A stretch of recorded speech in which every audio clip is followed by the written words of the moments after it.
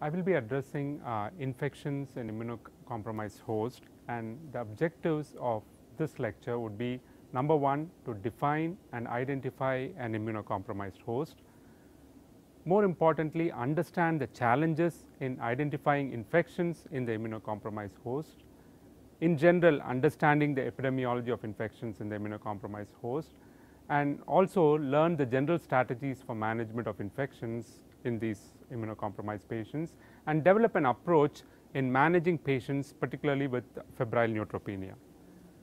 Now, when we say immunocompromised host, we should remember that immunocompromisation may be congenital or acquired, but in this lecture I will be focusing only on acquired immunocompromised status in some hosts, and this can happen due to a variety of reasons. One, it could be from alterations in any of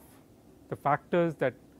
assist with immunity, whether it is the phagocytic component, cellular immunity or humoral immunity, which can increase the risk of infectious complications in these patients,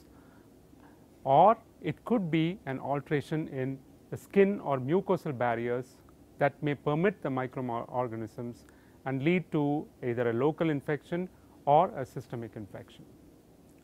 Now, what are the various reasons why someone could develop an acquired immunosuppression? Now, the first thing we should remember is that there are several infections, particularly the chronic ones, that could by themselves lead to an immunosuppressed state.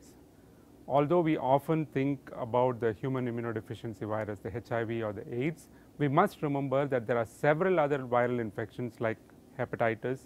herpes, some other bacterial infections, particularly the chronic bacterial infections, including tuberculosis, and parasitic infections that could lead to a state of immunosuppression which predisposes the patients to other infections. Secondly, not to forget malignancies, and when I say malignancies, I mean both the disease by itself, which could be the lymphomas, leukemias, myeloma, solid tumors, any of the malignancies, but we should also remember that it is not just the disease, but the treatment, the chemotherapy could also lead to a state of immunosuppression. Now,